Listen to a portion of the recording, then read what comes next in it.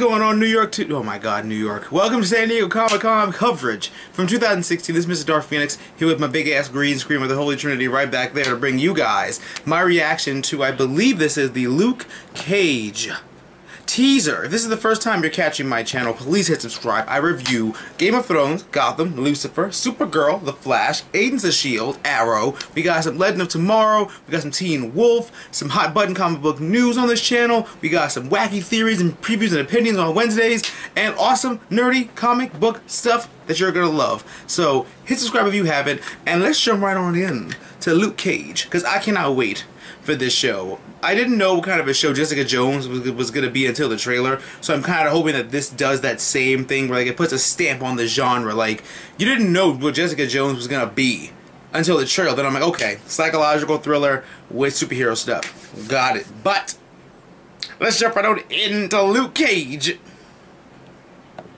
I'm playing it now. New York is so damn pretty. You should be out there helping people, like them other fellas downtown. Rita used to say the same thing. Yeah, well, she was right. Uh-oh. I'm getting Chris Rock's father vibes from this. We all knew this was going to be the urban show, so let's not act funny.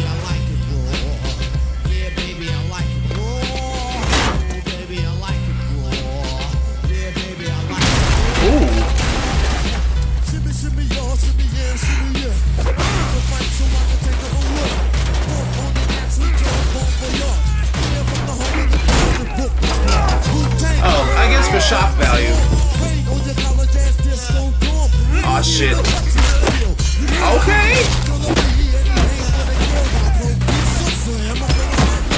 Jump on stage and then I vendor. Baby, I like it raw. Yeah, baby, I like it raw. Oh, baby, I like it raw. You knocked down a few doors in the projects and now you Harlem's hero. I'm just getting started.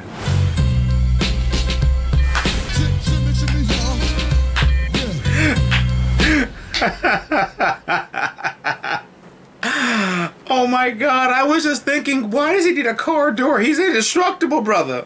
What he needed? First of all, we all knew that this was going to be like the urban show, so let's not beat around the bush around that. It looks great. It looks fun. It's going to be really great, actually, that Luke Cage actually got his own show. I really feel like it's going to be great.